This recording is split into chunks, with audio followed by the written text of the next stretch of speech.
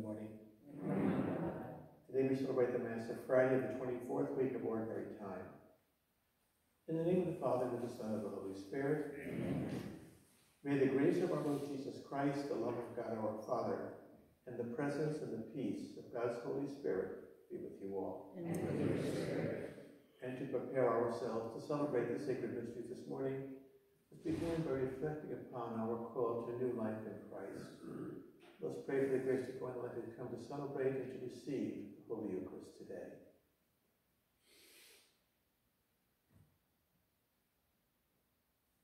Lord have mercy. Lord have mercy. Christ have mercy. Christ have mercy. Lord have mercy. Lord have mercy. And may Almighty God have mercy on us, forgive us our sins, and bring us to everlasting life. Amen. Let us pray.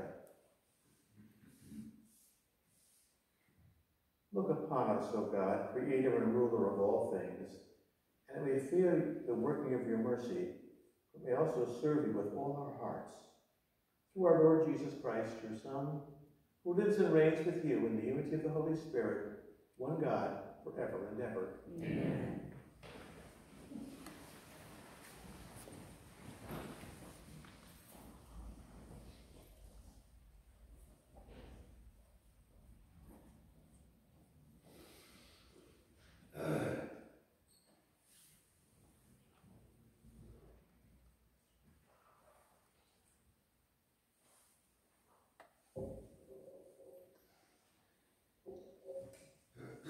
A reading from the first letter of St. Paul to the Corinthians. Brothers and sisters, if Christ is preached as raised from the dead, how can some among you say there is no resurrection of the dead? If there is no resurrection of the dead, then neither has Christ been raised. And if Christ has not been raised, then empty too is our preaching, empty too your faith. Then we are also false witnesses to God, because we testify against God that he raised Christ, whom he did not raise, if in fact the dead are not raised. For if the dead are not raised, neither has Christ been raised. And if Christ has not been raised, your faith is vain. You are still in your sins. Then those who have fallen asleep in Christ have perished. If for this life only we have hoped in Christ, we are the most pitiable people of all. But now Christ has been raised from the dead, the first fruits of those who have fallen asleep. The word of the Lord. Thanks be to God. Lord, when your glory appears, my joy will be full. Lord, when your glory appears, my joy will be full. Hear, O Lord, a just suit. Attend to my outcry. Hearken to my prayer from lips without deceit. Lord, when your glory appears, my joy will be full.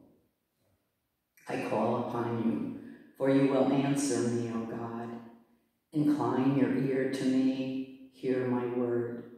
Show your wondrous mercies, O Savior of those who flee from their foes to refuge at your right hand. Lord, when your glory appears, my joy will be full.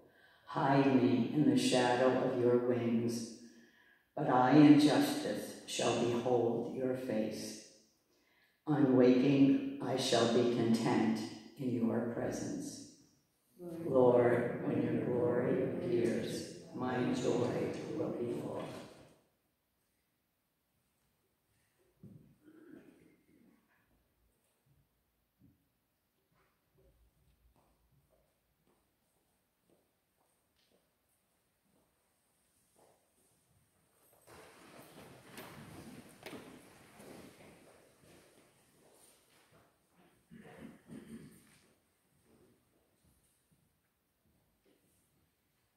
The Lord be with you. And with your spirit. A reading from the Holy Gospel according to Luke.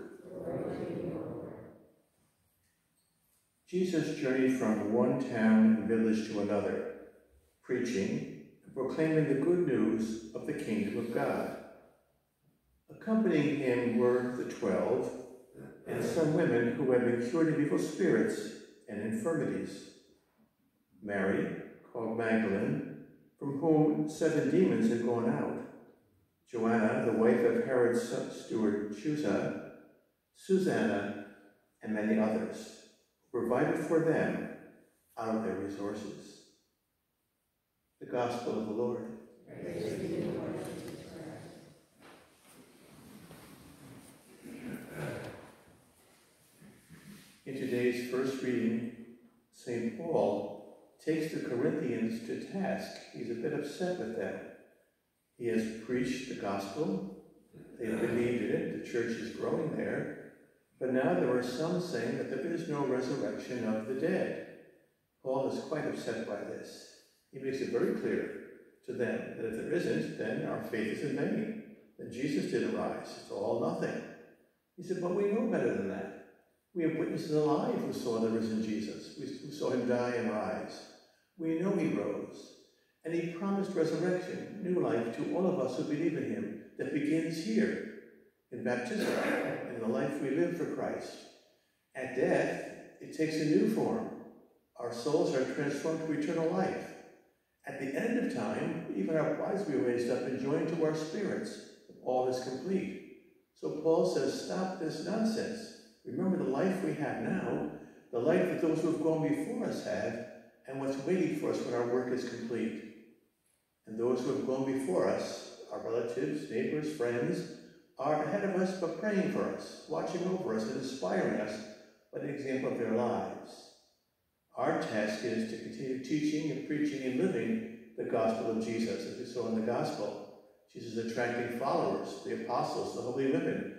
They're believing and they're witnessing to Christ. They will go out and witness his passion, death, and resurrection, and live his new life. Let's thank him for our new life, the life waiting for us, the life of those who have gone before us. Let's pray for the grace to go in that life as we gather today, and to go out and witness it in the simple things we do, because we believe in Jesus, risen from the dead. In the name of the Father, and the Son, and the Holy Spirit. Amen.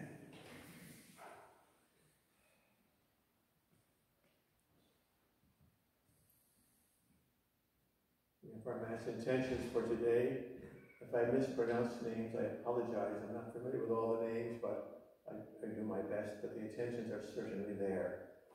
And so we pray today for Tracy Van Dusen, Heather Megan Shepherd, Stefania Marciniak and Frank Marciniak, Paul J. Russo. And we bring all the intentions that you have brought from your hearts and minds and souls today. We present them here too, at this Eucharist for Christ to receive and bring to the Father.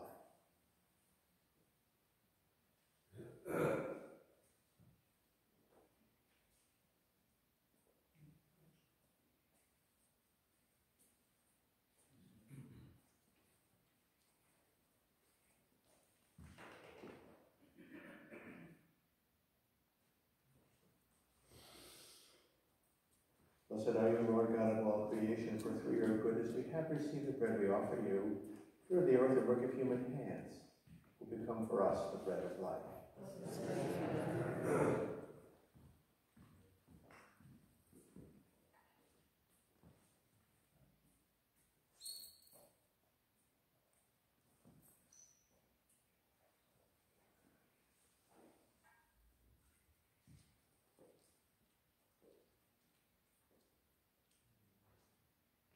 Blessed are you, Lord God of all creation, for through your goodness we have received the wine we offer you, through the divine and work of human hands, it will become our spiritual drink. Blessed be God forever. And Lord, wash away my iniquities and cleanse me of all of my sins.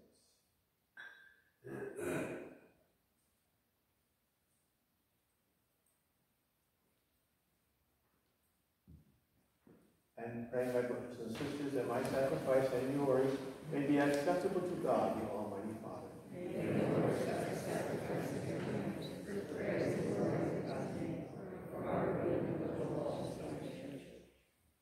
with favor on our supplications, O Lord, and in your kindness accept these your servants' offerings, that what each has offered to the honor of your name may serve the salvation of all, through Christ our Lord. Amen. The Lord be with you. And with your spirit. Lift up your hearts. We lift them up to the Lord. Let us give thanks to the Lord our God. It is right and just. It is truly right and just, our duty and our salvation, always and everywhere to give you thanks, Lord, Holy Father, Almighty and eternal God, through Christ, who is our Lord. In him you have been pleased to renew all things, giving us all to share in his fullness. Who in the form of God he emptied himself, and by the blood of his cross brought peace to all creation. Therefore he has been exalted above all things, to all who obey him, and become the source of eternal salvation. And so with angels and archangels, with thrones and dominions, with all the hosts and powers of heaven, we sing the hymn of your glory, as without end we acclaim. Holy, holy, holy Lord, God of hosts, heaven and earth are full of your glory. Hosanna in the highest. Blessed is he who comes in the name of the Lord. Hosanna in the highest.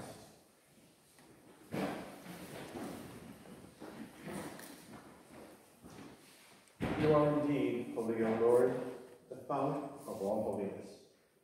Make holy, therefore, these gifts, we pray, by sending down your Spirit upon them like the dewfall, so that they may become for us the body and blood of our Lord Jesus Christ. At the time he was betrayed, and to willingly into his passion, he took bread, and giving thanks, broke it, and gave it to his disciples, saying, "Take this, all of you, and eat of it. For this is my body, which will be given up for you."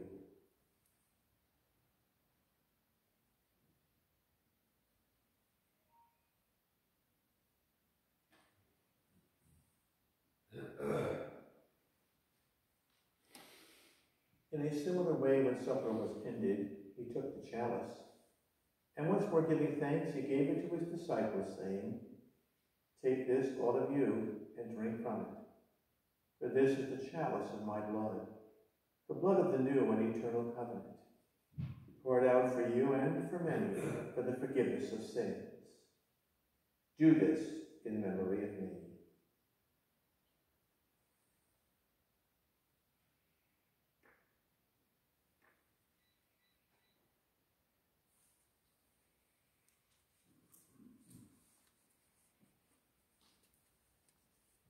The mystery of faith. We proclaim your death, O Lord, and profess your resurrection until you come again. Therefore, as we celebrate the memorial of his death and resurrection, we offer you, Lord, the bread of life and the chalice of salvation, giving thanks you have held us worthy to be in your presence and minister to you. Humbly we pray that partaking of the body and blood of Christ, will be gathered into one by the Holy Spirit. Remember, Lord, your church spread throughout the world, and bring her to the fullness of charity, together with Francis our Pope, and Edward our Bishop, and all the clergy, and the entire people your Son has gained for you. Remember also our brothers and sisters who have fallen asleep in the hope of the resurrection, and all who have died in your mercy. Welcome them into the light of your face.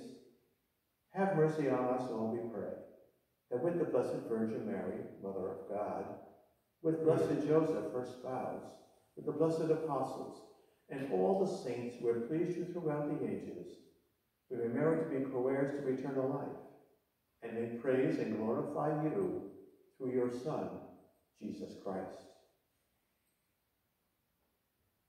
Through him, and with him, and in him, O God, Almighty Father, in the unity of the Holy Spirit, all glory and honor is yours forever and ever. Amen.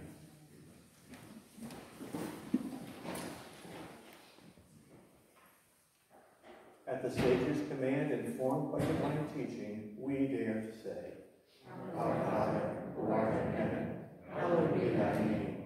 Thy kingdom come, thy will be done, on earth as it is in heaven. Give us this day our daily bread, and forgive us our trespasses, as we forgive those who trespass against us. And lead us not into temptation, but deliver us from evil. Deliver us, Lord, we pray, from every evil. Graciously grant peace in our days, that by the help of your mercy we be always free from sin and safe from all distress. As we await the blessed hope and the coming of our Savior, Jesus Christ. With the kingdom and power and glory forever and ever. O Lord Jesus Christ, who said to your apostles, "Peace I leave you, my peace I give you," look not on our sins, but on the faith of your church, and graciously grant her peace and unity in accordance with your will, who live and reign forever and ever. Amen. The peace of the Lord be with you always. And with your spirit. Let's offer each other a socially distant sign of peace.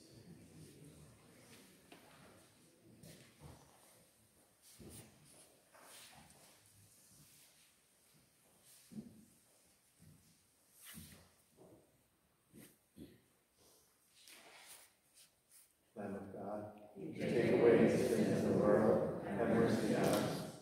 Lamb of God, you take away the sins of the world, have mercy on us. Lamb of God, you take away the sins of the world, grant us peace.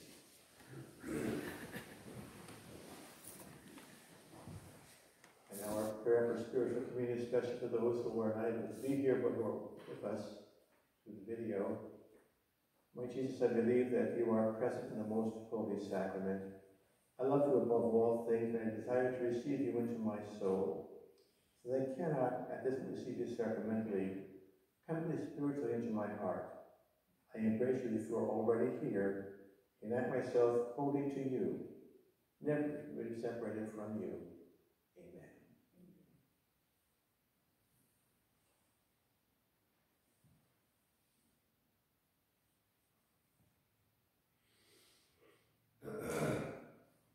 Behold the Lamb of God.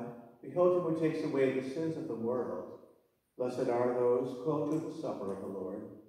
Lord, I am not worthy that you should enter under my roof, but only say the word, and my soul shall heal.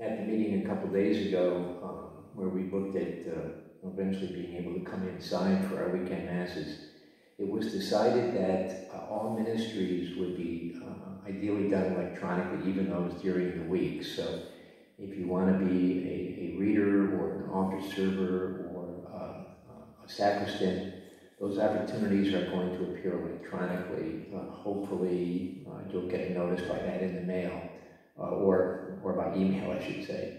But I'll try to update you as to when that is. In the meantime, we'll just get volunteers as we did this morning. So thank you very much.